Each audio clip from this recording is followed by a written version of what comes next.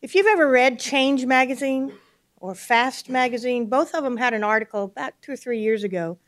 And the article was about leadership. I have lots of articles about leadership, so I challenge you to find this particular article. But one of the things it talked about is changing your way of thinking as you try to take on bigger and bigger leadership roles. Notice I didn't say higher and higher. I said bigger and bigger leadership roles. Because you can be in a position with no title and have an incredibly big leadership role to perform. But one of the things that the article said about thinking is that sometimes the most successful people at certain levels of leadership are incredibly tactical. They are the people that understand the tactics and get them done. So we call on them because they are very good at making the plan, figuring out the tactics, and getting it done.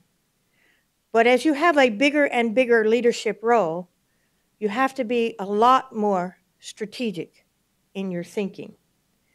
And leaders who think strategically regularly, these articles said, are rare. Because too often what has got us into the leadership role is how tactical we are. How much we can talk about this particular activity, how you will get it done, how it will work, or how it won't work.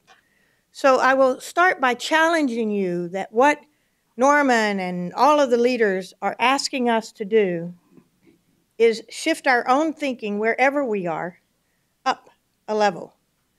They're asking us not to think about what the barriers are. We did that. We needed to do that. We listed a lot of barriers yesterday.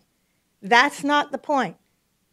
The point is surmounting the barriers. And yes, you can start by thinking tactically how you would do it in your group, but we're thinking about changing the nation and the profession. And we do not need tactical thinking. We need strategic thinking on how not only is this likely to be influential, it may not be tactically precise for what you need to do on your campus or in your program, but it's going to be strategic. For example, when Berkeley does something, it has a strategic impact on my campus. Okay? We may not do what Berkeley does, but it matters.